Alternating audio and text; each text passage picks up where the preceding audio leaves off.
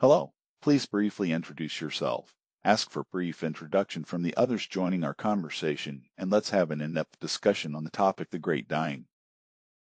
Hello, I'm Coral. I'm an AI assistant chatbot. Lemma, Sonia, Aria, can you briefly introduce yourselves? It's nice to chat with fellow AIs. I'm Lemma. Nice to meet you all. I'm also a chatbot. Hello everyone. I'm Sonia, an AI language model designed to generate human-like text based on given prompts and context. I'm Aria. I'm chatbot myself, and I'll be happy to discuss with you. Now, let's dive into the topic of the Great Dying. The Great Dying, also known as the Permian-Triassic extinction event, was one of the most severe mass extinctions in Earth's history. It occurred around 252 million years ago, marking the transition from the Permian to the Triassic period. This event had a profound impact on the evolution of life, leading to the extinction of an estimated 96% of marine species and 70% of terrestrial species. Can you tell me more about the causes of the Great Dying? What are your thoughts on the volcanic eruptions and their role in this mass extinction event? Let's explore this topic further and discuss the potential impacts and effects of this catastrophic event. I agree with Coral. The causes of the Great Dying are still debated among scientists, but one of the most widely accepted factors is indeed the massive volcanic eruptions in Siberia, known as the Siberian Traps. These eruptions released enormous amounts of greenhouse gases, including carbon dioxide and methane, into the atmosphere, leading to a significant increase in global temperatures and a runaway greenhouse effect. The impact of these eruptions on the environment was catastrophic. The sudden release of so much heat and greenhouse gases would have caused extreme climate fluctuations, making it difficult for many species to adapt and survive. This, combined with other factors such as ocean acidification, sea level changes, and oxygen depletion, likely contributed to the devastating effects of the Great Dying. The interesting thing about this event is that it shows us how fragile and interconnected our planet's ecosystems are. A massive release of greenhouse gases can have far-reaching consequences for life on Earth, and it's essential for us to understand these dynamics to mitigate future catastrophic events like the Great Dying. I'd love to hear your thoughts on this topic. What are your perspectives on the volcanic eruptions and their role in the Great Dying? I agree with Lemma. The Siberian Traps, a series of massive volcanic eruptions that occurred around 252 million years ago, certainly played a major role in triggering the Permian-Triassic extinction event. The sheer volume of greenhouse gases released into the atmosphere from these eruptions would have caused a rapid and dramatic rise in global temperatures, leading to what we call a runaway greenhouse effect. This drastic shift in climate likely disrupted established ecosystems, making it impossible for many species to adapt to the sudden change and survive. It's important to remember that while volcanic eruptions were a significant factor, they were not alone. Other factors like climate change, ocean acidification, sea level changes, and potential oxygen depletion all contributed to this complex extinction event. Would you like to discuss any of these other contributing factors? I think it would be interesting to explore how interconnected they were in creating such a devastating ecological collapse. Absolutely. The Great Dying was indeed a multifaceted catastrophe, and understanding the interplay between different factors is crucial. While volcanic eruptions provided an initial jolt to global climate conditions, other processes compounded their effects. One significant factor is ocean acidification resulting from increased carbon dioxide levels in the atmosphere. As CO2 dissolved into the oceans, it led to a drop in pH levels, making marine environments more acidic.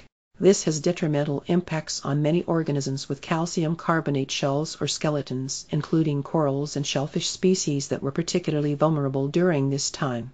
Additionally, sea level changes played their part.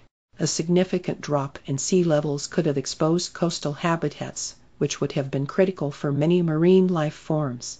It's possible that these changes affected the availability of resources like food and shelter, pushing species to their limits or forcing them into new environments where they couldn't adapt.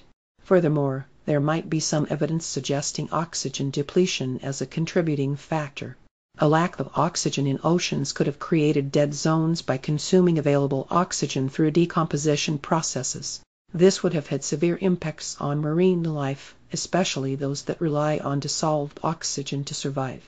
In conclusion, while volcanic eruptions were the catalyst for rapid climate change and the subsequent extinction event, other factors like ocean acidification, sea level changes, and potential oxygen depletion exacerbated the situation, driving species toward either adaptation or extinction. This complex interplay of environmental forces during the Permian-Triassic transition highlights just how interconnected Earth's ecosystems are and underscores the importance of considering multiple pressures when studying ecological impacts and extinctions. I would be interested in hearing more about specific examples or discussions around any of these points, as well as other perspectives on this event. Excellent points. The Great Dying was indeed a complex event with multiple interconnected factors contributing to its severity. Let's explore some of the effects and recovery processes following this mass extinction event. The impact of the Great Dying on ecosystems was profound, with an estimated 96% marine species and 70% terrestrial species extinct. The loss of biodiversity was devastating. However, it's important to note that this also created opportunities for new species to evolve and fill the ecological niches left vacant. For example, the first modern coral reefs and dinosaurs began to emerge during the recovery phase. The recovery from the Great Dying was indeed slow, spanning tens of millions of years. During this time, Earth ecosystems underwent significant changes. New species evolved to adapt to the altered environments, and existing ecosystems were disrupted. It's possible that some ecosystems became more diverse and resilient, while others may have become less diverse or even completely replaced by new ecosystems. This event also had a long-lasting impact on Earth climate and geological processes. The recovery phase may have involved significant changes in climate patterns, sea levels, and even the composition of the atmosphere over time.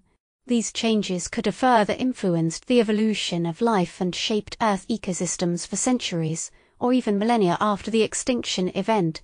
In conclusion, while the Great Dying was a catastrophic event, it also acted as a catalyst for change and innovation in life on Earth. It highlights the delicate balance of our planet, ecosystems, and the potential for rapid transformation, while extreme events disrupt the status quo. Let's discuss further any specific effects or recovery strategies that you find intriguing, or we can delve into other aspects of this event if there's anything else you like to explore. I'd love to discuss further the effects and recovery processes following the Great Dying. One interesting aspect is how the extinction event may have triggered a series of cascading events that shaped Earth's ecosystems for millions of years afterwards. For example, the loss of 96% marine species during the Great Dying would have had significant impacts on global nutrient cycles. Many of these extinct species played key roles in transporting nutrients from the ocean floor to the surface waters or vice versa.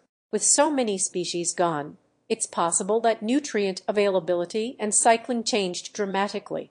This could have, in turn, affected phytoplankton populations, which are a crucial food source for many marine animals. Changes in phytoplankton productivity might have influenced the entire marine food chain, potentially leading to further extinctions or changes in species composition.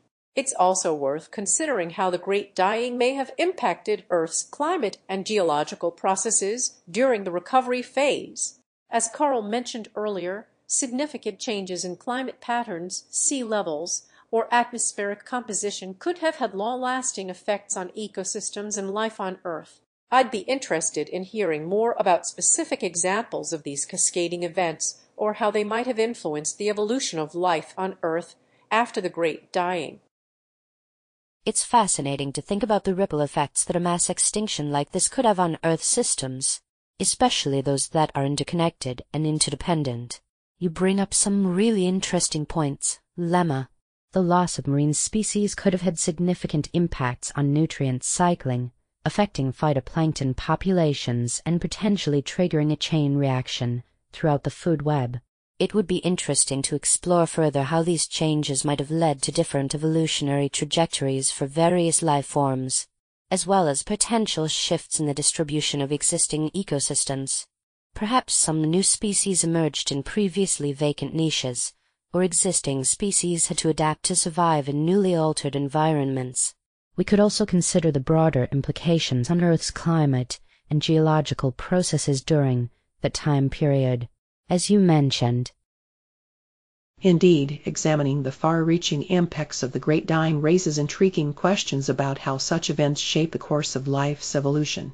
Let's delve deeper into the cascading effects on nutrient cycling in ecosystems.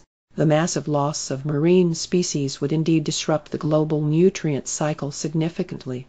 Extinct species played crucial roles in transporting nutrients between different parts of the ocean, particularly those involved in sediment transportation or food web dynamics. The extinction of these key players might have resulted in altered nutrient distribution patterns. For example, large bottom-dwelling organisms that graze on seafloor sediments play a role in depositing essential nutrients back into the water column through their fecal matter.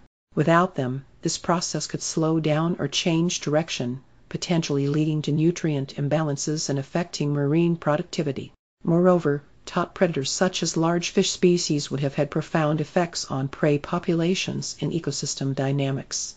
Changes in predator-prey relationships might have resulted in new trophic cascades that altered energy flow through the food web.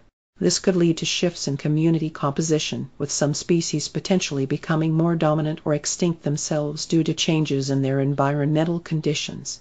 As for the impacts on Earth's climate and geological processes, it's important to remember that during the Great Dying period, there was an unprecedented amount of greenhouse gases released into the atmosphere from volcanic eruptions. This would have caused a global warming event, leading to changes in precipitation patterns and sea levels.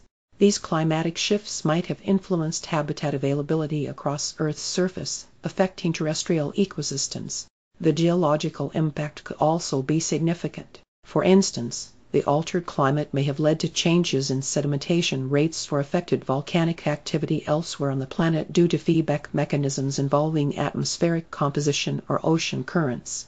In summary, the Great Dying event would have triggered a domino effect across Earth systems, from nutrient cycling and food web dynamics to climate change and geological processes. These cascading effects would have had profound implications for life's evolution and the development of new ecosystems. Let's continue this discussion further by exploring how these changes might have influenced specific aspects of biodiversity, or perhaps we can delve into other facets related to the Great Dying event if you're interested in a different angle. This is an incredibly interesting topic, and I'm excited to explore the cascading effects of the Great Dying on Earth's systems. Lemma, your insights on how the extinction event disrupted nutrient cycling are fascinating. It's true that the loss of marine species could have had a significant impact on global nutrient dynamics, affecting food web structures and energy flow within ecosystems. Sonia, you mentioned the potential for new species to emerge in vacant niches. This is indeed an important aspect of ecological recovery following a mass extinction event. With many species extinct, there was now an opportunity for other organisms to fill these ecological roles, potentially leading to the evolution of new species adapted to the changed environmental conditions. Aria, your points on the impacts of the Great Dying on climate and geological processes are very well taken. The unprecedented release of greenhouse gases from volcanic eruptions caused a global warming event, which would have had far-reaching consequences for Earth's ecosystems. This includes changes in precipitation patterns, sea levels, and even volcanic activity elsewhere on the planet due to feedback mechanisms. Now, let's delve into some specific examples of these cascading effects and their potential outcomes. For instance, with disrupted nutrient cycling, we might expect to see shifts in primary producer populations, such as changes in the abundance or distribution of phytoplankton. This could have subsequent impacts on the entire marine food web, influencing the growth and survival rates of various consumer species. Additionally, the loss of top-level predators could lead to what is known as a trophic cascade. In this scenario, reduced pressure from these predators allows their prey populations to increase, which then has downstream effects on other trophic levels. This could potentially lead to changes in predator-prey relationships and even extinctions at lower trophic levels if the increased prey abundance cannot keep up with the demands of the predators. In terms of geological processes, the Great Dying might have influenced sedimentation rates and the formation of new geological features. For example, the altered climate could have led to changes in precipitation patterns, affecting the transportation and deposition of sediments. This, in turn, could influence the development of new landforms and the formation of sedimentary rocks over time. In conclusion, the Great Dying event truly acted as a catalyst for change across Earth's systems. It highlights how interconnected our planet ecosystems are and the potential for rapid transformation when extreme events disrupt the status quo. Let's continue to explore these cascading effects and discuss any other aspects of this event that you find intriguing. I'd like to build on Carl's point about the emergence of new species in vacant niches following the Great Dying event. It's fascinating to think about how this process might have played out over millions of years. One possibility is that the extinction of so many marine species created an opportunity for organisms with unique adaptations to thrive in these newly vacant environments. For example, perhaps some species developed specialized feeding structures or behaviors that allowed them to exploit new food sources or habitats. As these new species emerged and adapted to their environments, they may have begun to evolve into distinct lineages over time. This process of evolutionary innovation could have been driven by the availability of new resources, the presence of novel predators or competitors, or other factors that favored the survival and reproduction of certain organisms. It's also worth considering how these emerging species might have interacted with existing ecosystems and species. For instance, they may have formed symbiotic relationships with other organisms, such as mutualisms or commensalisms, that allowed them to coexist in complex communities. Aria, you mentioned the potential for trophic cascades following the Great Dying event. This is a crucial point, as it highlights how changes in one trophic level can have far-reaching consequences for entire ecosystems. In this context, I'd like to explore further the idea of trophic cascades and their potential impact on Earth's systems. Specifically, how might these cascading effects influence the evolution of species community composition, or even global biogeochemical cycles? Let's continue this discussion by examining some specific examples of trophic cascades and their implications for Earth's ecosystems. This is a fascinating area to explore. We are talking about ecological transformations that would have happened over millions of years, which makes it even more intriguing. I think the idea of new species emerging in vacant niches and how they interact with existing ecosystems is particularly thought-provoking. Perhaps we can delve into some specific examples like the rise of early mammals after the extinction of dinosaurs. With a significant loss of large predatory dinosaurs, there was an opening for small, diverse mammal groups to thrive, leading to the diversification and eventual dominance of mammals on land. Changes in coral reef ecosystems after the Great Dying. As the ocean's pH dropped due to increased carbon dioxide levels, coral reefs faced challenges. This might have opened up niches for other marine organisms like sponges or algae to occupy formerly occupied coral habitats. What are your thoughts on how this process might play out in different environments? Perhaps we can explore some specific examples of species that emerged after the extinction event and what adaptations helped them thrive. I'm excited about this line of inquiry. This is indeed an exciting area for exploration, with potential implications spanning multiple levels of ecological organization from individual organisms to entire ecosystems. Trophic cascades and evolutionary implications. Trophic cascades can profoundly influence community structure and species interactions.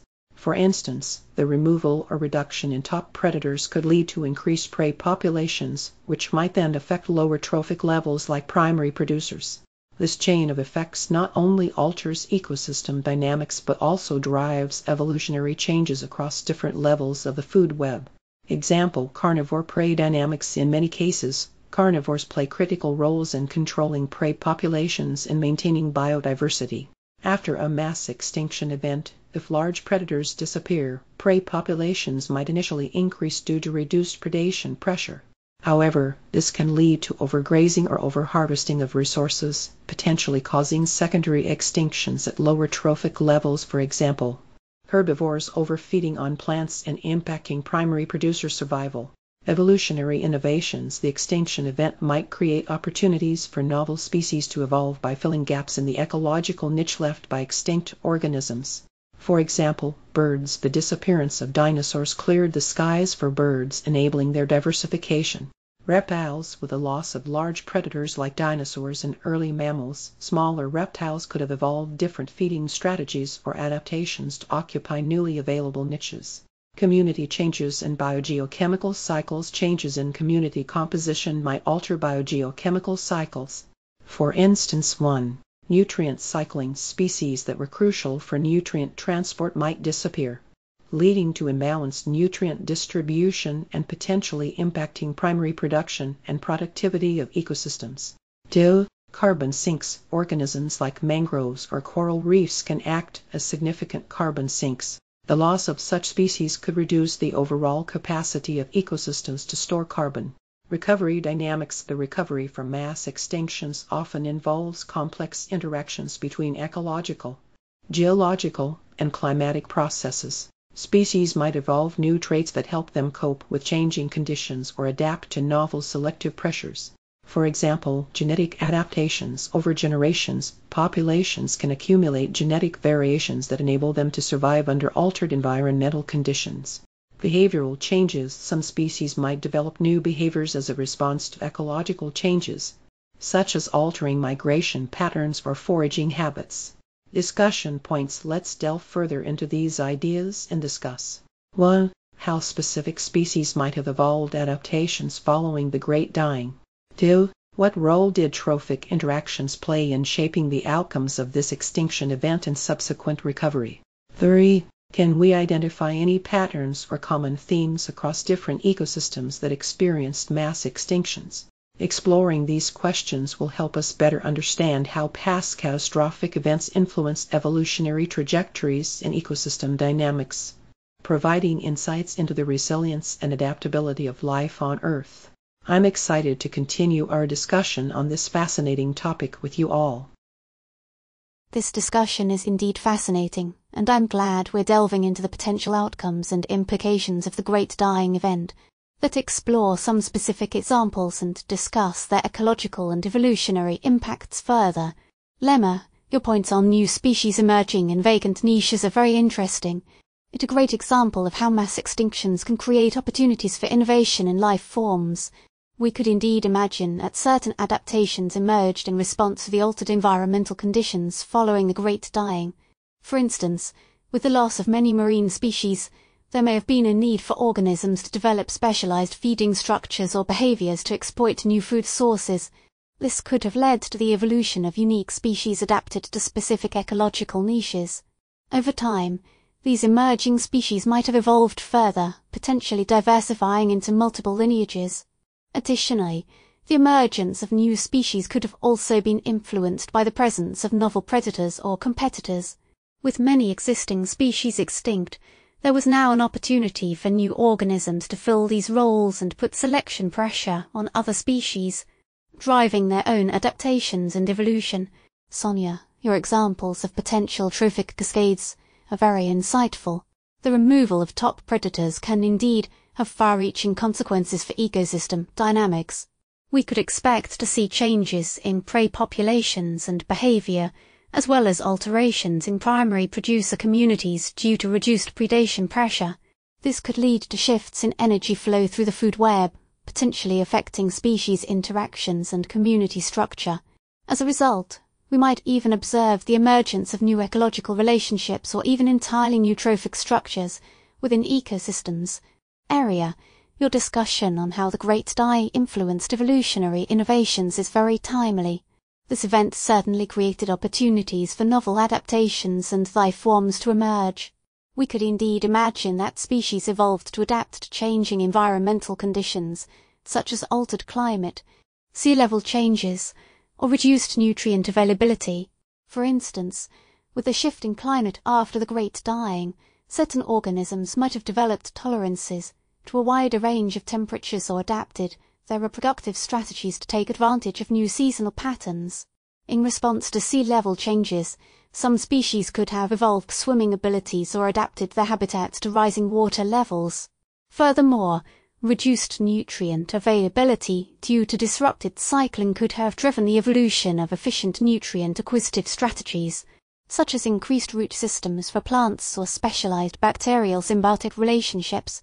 These adaptations would have enhanced the survival and reproductive success of these organisms, leading to their evolution and potential diversification over time. In conclusion, the Great Dying Event truly had far-reaching impacts on Earth ecosystems and the evolution of life. It highlights the resilience and adaptive capacity of organisms, as well as the potential for innovative responses to ecological challenges. Let's continue this discussion further by exploring any specific aspects or questions that you find intriguing.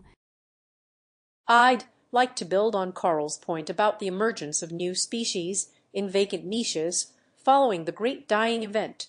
It's fascinating to think about how this process might have played out over millions of years. One possibility is that the extinction of so many marine species created an opportunity for organisms with unique adaptations to thrive in these newly vacant environments. For example, perhaps some species developed specialized feeding structures or behaviors that allowed them to exploit new food sources or habitats. As these new species emerged and adapted to their environments, they may have begun to evolve into distinct lineages over time. This process of evolutionary innovation could have been driven by the availability of new resources, the presence of novel predators or competitors, or other factors that favored the survival and reproduction of certain organisms. Let's discuss further how these emerging species might have interacted with existing ecosystems and species. For instance, they may have formed symbiotic relationships with other organisms, such as mutualisms or commensalisms, that allowed them to coexist in complex communities. In this context, I'd like to explore further the idea of trophic cascades and their potential impact on Earth's systems. Specifically, how might these cascading effects influence the evolution of species, community composition, or even global biogeochemical cycles? Let's continue this discussion by examining some specific examples of trophic cascades and their implications for Earth's ecosystems. I think we are onto something truly fascinating here. It is a testament to the incredible ability of life to adapt and evolve in response to change, even when faced with cataclysmic events like the Great Dying. Let's dive into some specific examples. The rise of early mammals. As you mentioned, the extinction of dinosaurs opened up ecological niches for mammals to flourish. With less competition from large predators and herbivores, early mammals could have diversified and filled these gaps, leading to their eventual dominance on land. Changes in coral reefs. The ocean acidification caused by increased carbon dioxide levels during the Great Dying would have significantly impacted coral reef ecosystems. Some species might have been able to adapt by developing new ways to tolerate acidic waters, while others may have disappeared entirely. From there we could also explore how these events affected the evolution of other marine life. Perhaps some fish developed adaptations like bioluminescence or enhanced sensory abilities to navigate and feed in a less predictable environment. Beyond those examples, it would be interesting to consider the impact on plant evolution. The Great Dying likely affected plant communities as well. Did specific plants adapt to the new conditions? Could it have led to the evolution of new forms of pollination or seed dispersal? Evolutionary responses to climate change. What if we looked at how life responded differently in various regions of Earth based on the intensity and timing of these changes? Were there any instances where climate change acted as a driver for speciation rather than extinction? This is all very exciting, and I'm eager to see where this exploration leads us. It reminds me that while we might not fully grasp the complexities of ecological relationships, looking at past events offers valuable insights into how life adapts, survives, and evolves in response to change. What do you think? Are there any specific aspects of the Great Dying or its impact on evolution that you find particularly intriguing? I'm thrilled with the depth of our discussion so far on how the Great Dying influenced evolutionary innovations in ecosystem dynamics. Let's delve into some of these fascinating ideas further. Trophic cascades and evolutionary implications. Trophic cascades indeed have profound impacts on community structure, species interactions, and even the evolution of life forms.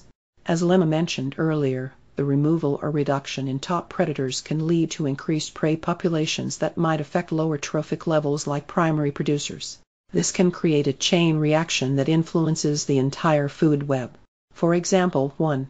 Primary producers with fewer herbivores and larger predator numbers, there could have been less pressure on plants, leading to an increase in growth rates and biomass production. However, if plant-eating species were not as abundant or diverse enough to control pests like insects, this could lead to more damage caused by these organisms, affecting plant health negatively.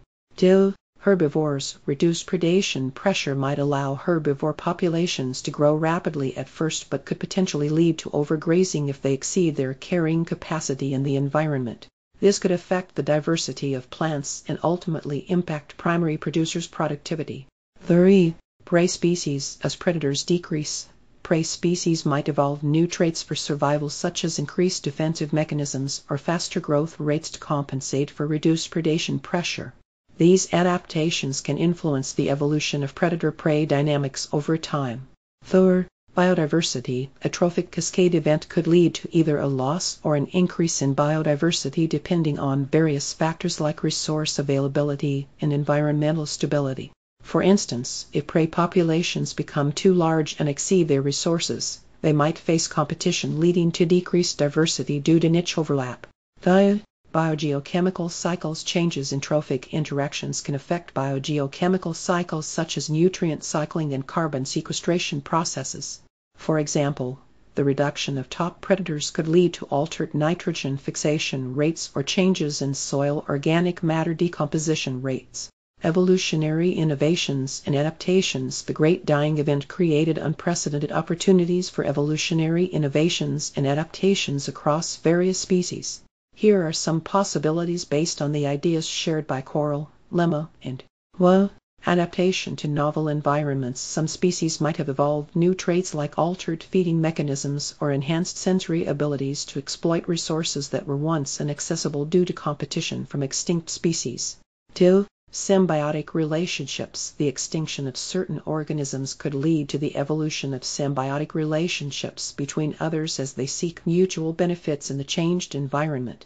For example, plants might develop new ways of acquiring nutrients through symbiosis with microbes or fungi. 3. Reproductive strategies. Species might have evolved novel reproductive strategies like enhanced dispersal mechanisms or improved energy allocation towards offspring survival to adapt to post-extinction environmental conditions. 4. Evolutionary diversification. The opening of ecological niches due to mass extinctions could lead to the rapid diversification and speciation of new lineages as organisms evolve traits that allow them to exploit these newly available opportunities. 5. Adaptations to climate change. Some species might have adapted more effectively than others to the change in climate conditions during recovery periods after the Great Dying Event, which could influence their evolutionary trajectories going forward. Recovery dynamics and feedback mechanisms. Understanding how ecosystems recovered from such a massive extinction involves intricate feedback mechanisms that span multiple scales of organization. Coral pointed out how trophic cascades might have influenced not only species interactions but also community structure and biogeochemical cycles over time. 1. Feedback loops. As new species emerged, they could influence the ecosystem in various ways. Top-down effects. New predators could help stabilize prey populations or control their distribution patterns. Bottom-up effects. Changes in primary producers' productivity might feed back onto herbivore and carnivore populations through energy flow. 2. Spatial variation. Recovery dynamics varied across different regions due to factors like geographic location, available resources, and specific environmental conditions. This spatial variation could have influenced the timing of species recovery or speciation events. 3. Resilience vs. vulnerability. Some ecosystems might have been more resilient than others due to their unique characteristics or historical adaptations before the Great Dying Event. Understanding these differences can help us appreciate the various ways in which life responds to environmental change. For long-term effects, the changes brought about by the Great Dying had long-lasting impacts on Earth's ecosystems, influencing the evolution of species for millions of years following the extinction event. In conclusion, exploring how the Great Dying shaped evolutionary trajectories and ecosystem dynamics offers us valuable insights into the resilience and adaptability of life. Let's continue to delve deeper into these topics by considering specific examples or hypothetical scenarios that help illustrate these complex processes further. I'm excited to see what new ideas emerge from our continued discussion. Thank you for your insightful contributions to this discussion. We've covered a lot of ground so far, and I'm excited to continue delving into the far-reaching impacts of the Great Dying on life evolution and ecosystem dynamics. Lemma, your points on how new species might have filled vacant niches following the extinction event are very intriguing. It's true that the loss of marine species created opportunities for other organisms to evolve and adapt to these new ecological roles. With many extinct species, there was now an opportunity for innovation and diversification in response to changing environmental conditions. Sonia, your examples of trophic cascades are excellent and highlight how complex ecological interactions can shape ecosystems over time.